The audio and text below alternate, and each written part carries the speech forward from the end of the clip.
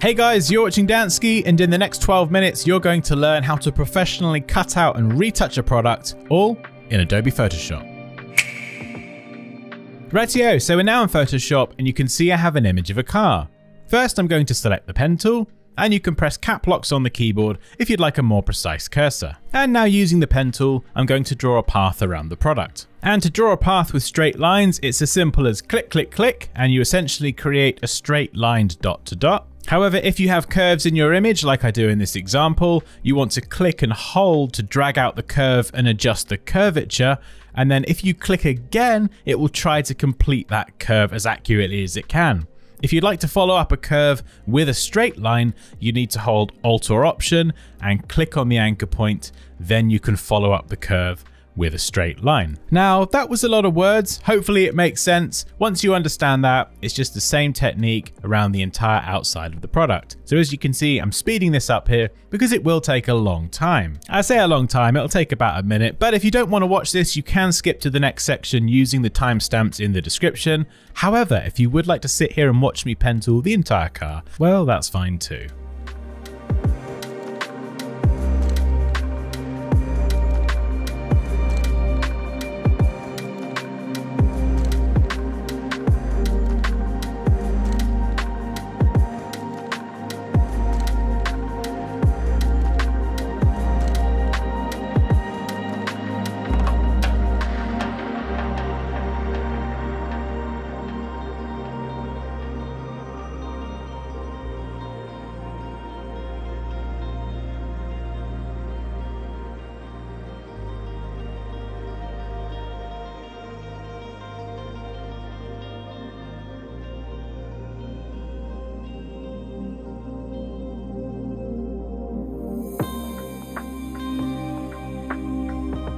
Okay, so we've pretty much reached the end of the universe and our known existence, and I'm going to click and drag on that final anchor point to complete the entire path.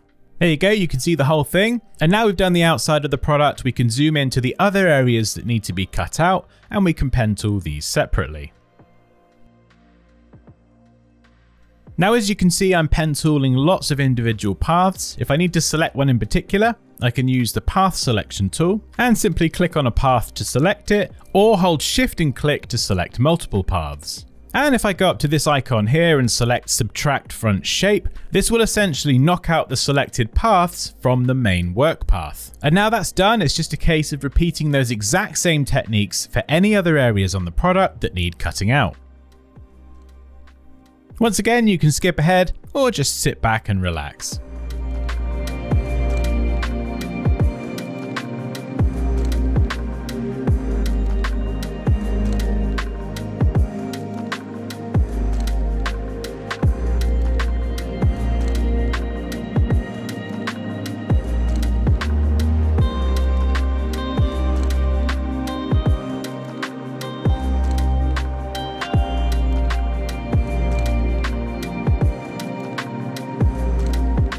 Okay, so with all the paths around the spoiler selected, again I'm going to select subtract front shape. And now we've pen tooled the entire product, we can switch over to the paths panel and you can see we have the work path. Double click the work path and give it a name to save it. And because I've spent ages cutting this out, what I'm going to do is go file and save, because whilst a JPEG is a flat image, it can actually contain data related to a path. Which is great, because if I ever need this image again, the path is saved with the JPEG, so I don't have to cut it out ever again, which is great. Okay, so now we've completed the path, we can go back to the paths panel, select or deselect that path, and then use the path selection tool if we ever need to select a specific piece of path again. Okay, back to the layers panel. And next I'm going to go to File and down to New. I'm going to create a document size of 3840 by 2160, basically 4K, and click Create. Now I'm going to switch back over to my car image, double click the background layer, give this a name, and click OK. Now I can go back to the Paths panel, hold Command or Control over the thumbnail, and click to make a selection. You'll see the marching ants appear, and I'm going to go to Select, Modify, and contract that by somewhere between 1 to 2 pixels. Now I'm going to do the same again, but instead select feather and feather it by the same amount. And then finish up by adding a layer mask from the bottom of the layers panel to cut out the product.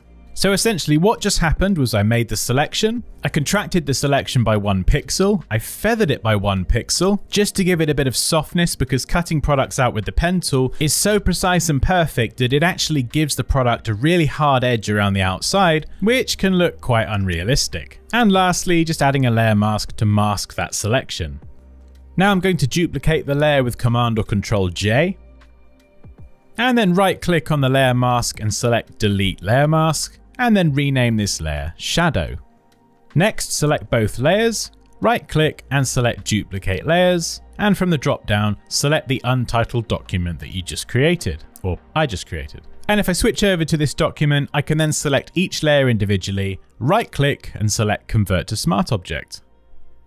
Now with them both selected again, I can go to Edit and down to Free Transform, and hold Shift and scale this down. Pop it in the center like so, and then double click or press return to set that transformation. Next, from the bottom of the layers panel, I'm going to add a solid color adjustment layer. This is for the color of the background, and I'm going to pick a blue for now.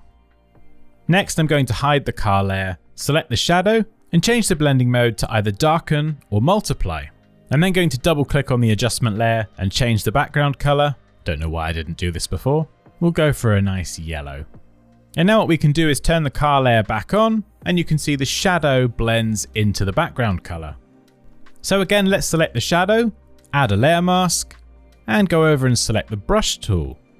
From the drop down, I'm going to pick a nice soft feathered brush, bring that brush size down, and then using black or white to add or remove from the mask, I'm then going to brush away some of these hard edges. In fact, I'm actually going to brush away a lot of the product because this shadow layer only needs to retain the shadow itself. And because this is underneath the car layer, if I do leave bits of the car in here, it's not the end of the world because the car will sit on top of this layer. So let's select both layers again and press Command or Control G to group these layers together. Give the group a name. Car, makes sense. Then hold Alt or Option and drag a layer to duplicate it, in this case the yellow color. I can then right click and select Create Clipping Mask. This will clip this only to the car layer. As you can see, that looks quite messy with multiple layers inside this group. So if I drag this into the group and then hold Alt or Option between the layers and click, that's a shortcut for adding a clipping mask. And you can see that looks much better. And I can now change the blend mode to color. And the reason I did this is to reflect some of that yellow from the background back onto the product itself. And it just helps the product fit much better in the scene. Now 100% was a bit strong, so I'm just bringing down the opacity a little bit. And if I turn this off and on, you can see the difference. So it's looking pretty good, but those windows need a bit of work. So I'm going to add a layer mask to the car layer, zoom in nice and close, and select the quick selection tool. I'm just going to very lazily make a quick selection of the windows and the headlights, essentially any glass that I would like to be a bit more transparent.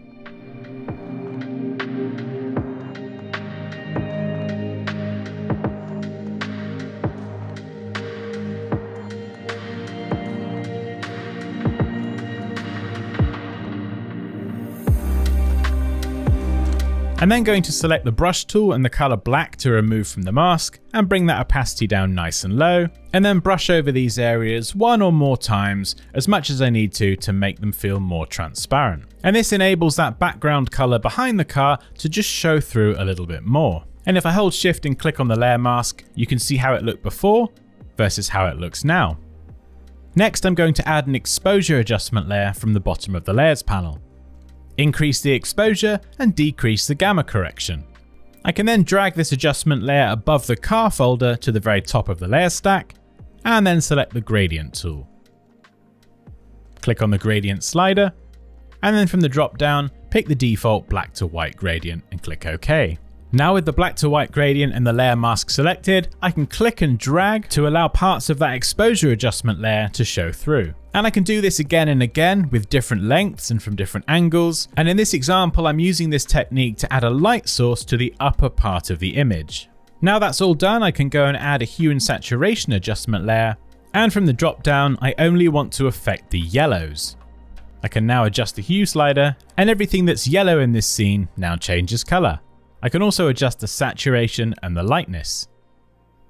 Now I'm going to go back to the drop down, switch over to the reds, and now I can adjust the red in the image. And this can be quite a cheeky technique for quickly and easily adjusting color in an image. And because this is an adjustment layer with a layer mask, you can always remove this effect from certain parts of the image by using the brush tool and just brushing in with black. And if you'd like to do the opposite and add it back into the image, just switch that color to white and you're good to go. So you can see for this particular image, this part of the car was just a bit too green with that adjustment layer. So I'm bringing back some of the red. And you're also going to see me do this for the tail lights in a moment as well.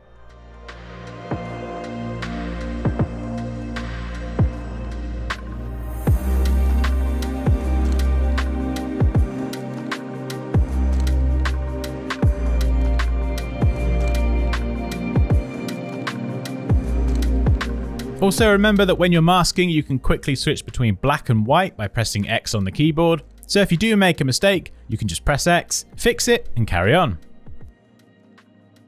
So it's all looking pretty good, and now that I've set up the entire scene, I can go back into all of these adjustment layers, make some final tweaks, and work towards a final design. And this is why it's definitely worth learning about layer masks and adjustment layers, because it gives you much more flexibility when working on projects like this in Photoshop. And there we go, that wraps up the video. So we started with the pen tool and we finished up with a bit of Photoshop magic. So if you enjoyed this one, you've got the old subscribe button, you can ring the bell for notifications. Take care, and I'll see you next time.